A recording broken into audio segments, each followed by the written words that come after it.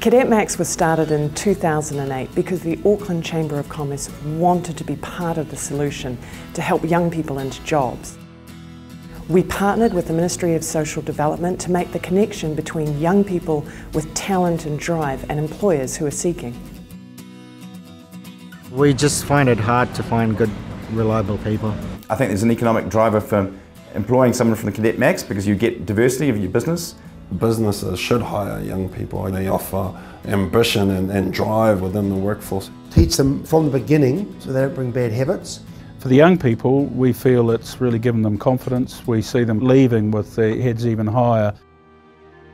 Young people walk through our door very often with no recognition of what their skills and talents are. They don't believe in themselves yet, and they need really solid career guidance. They don't know what a job might look like that would match their skills and their aspirations.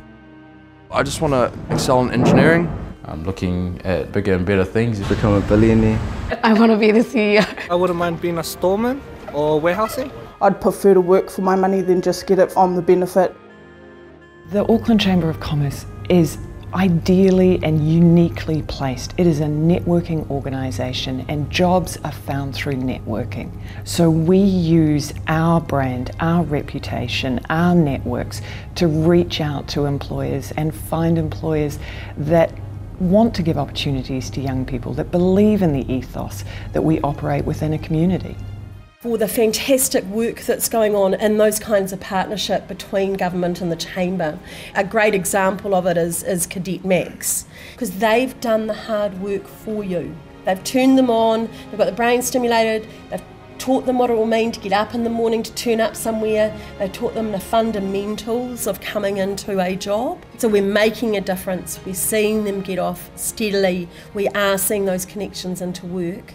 They have an equal place in this society and they should have an equal opportunity. I thought it was an opportunity to put something back into the community by getting a young person who wouldn't necessarily have the foot in the door that they would have otherwise. I was ringing around, couldn't find a job, went to WINS, but he sent me to Cadetmax. We explained the sort of person that we were looking for, the skills and the attributes that we needed, the type of work that we were going to have for that person. They then came back with a range of people for us to interview and we chose Honey.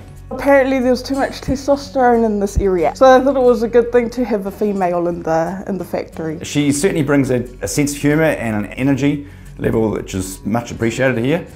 I rise up faster in here than what I thought I would.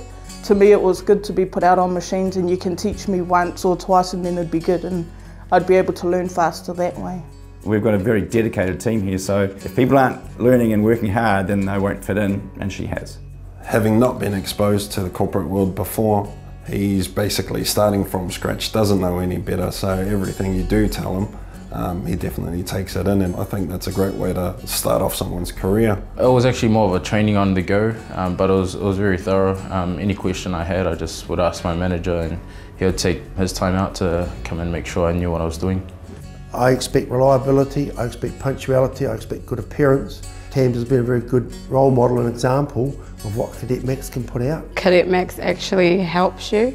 They actually stick to what they say. Cadetmax has helped us with the few staff issues we used to have. I've learned a lot here. They teach me so much every day. I actually love what I do. It's what I've wanted to do. As an employer, it really has introduced us to new young people and their way of thinking. It also has helped raise our profile as an employer. Once you place a cadet into employment, we are committed to supporting that young person for the first year. This mitigates some risk. This puts a support person in there who that young person feels very comfortable talking to and helps us to iron through those first year. They're always employed from Cadetmax, so you don't have to negotiate their contracts. And they actually check up on you, see how things are. If we're unfortunate to get one that couldn't cut the mustard, go back to Cadetmax and say, look, it's just not working for us. With any relationship, there's some getting used to each other, there's some good bits, there's some not so good bits. And that mentoring process, I think, worked extremely well. Mentoring was good. It breaks everything up too, and then you get used to your workplace and your mentor coming in and then she weans off, so, and then you get closer to your workplace. Cadetmax is a partnership. It's a partnership between government, between the chamber, between the community and young people and schools. We've placed around 450 young people into career start opportunities, and that's 450 households who have a working young person contributing to the family, which is very often a key motivator. If we take someone on who is young, unemployed, not only do we help that person, but we also help their wider family. I've run through about 8 or 9 people. They have worked really well for us. I would certainly recommend other employers to look at the scheme differently. Good employees, you don't always look for technical skills, you look for attitude, and they really come with the right attitude. That positiveness is something that just builds right across the organisation.